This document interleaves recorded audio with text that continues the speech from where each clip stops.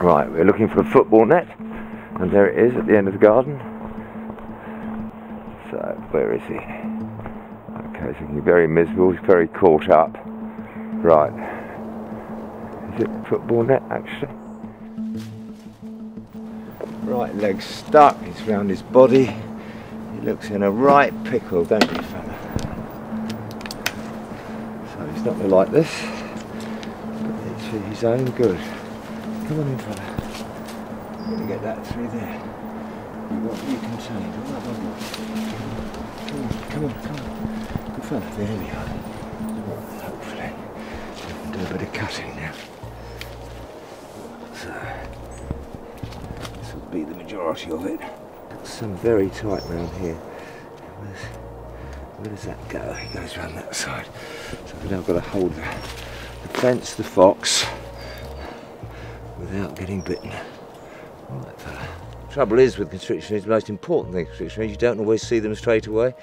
So unless you're really sure that he's not going to be in trouble with them, they need to come in for a couple of days at least, just to be checked over and make sure something doesn't go wrong.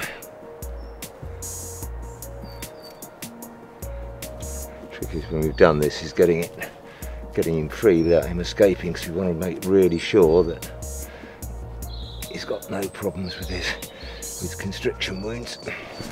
He's sort of free, she doesn't know it yet. Oh no, look at that, some real tight ones there. That's a real nightmare, that one, look at that. Got my finger under it. That's going all around his body.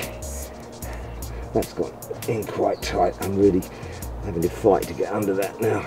It gets hedgehogs, it gets foxes, it gets deer, and it can often kill them, especially if there's no people around to do anything about it. It's got even more down there. I can't believe how tight that is. So, get my finger between the netting and the fox, and then we know we won't cut the fox. I think that must be it. That must be the one, I think. I really can't find him more. It's just a bit wrapped around him at the back here, and it's around that leg as well. It's around my tail. Get it off my tail, funny man. All right, fella. All right, my fella. How are we doing, hey? How are we doing? All right, I know. Yeah, got myself out of that nearly, haven't I? Good boy. Now, although it was very tight round him, I really don't think it was that tight, because I could get my finger between the netting and the legs, so I just want to have a bit of a look at him. Both legs are working. I was worried about that right leg because it was up, but it's not. He's using it, he's putting back on it. Right, off you go.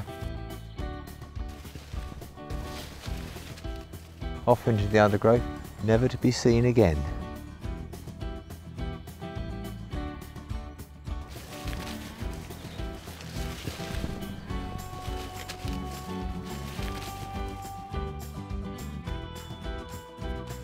If you like our videos, please subscribe to our channel by pressing the red button, and make sure you hit the bell to get notifications of our latest content.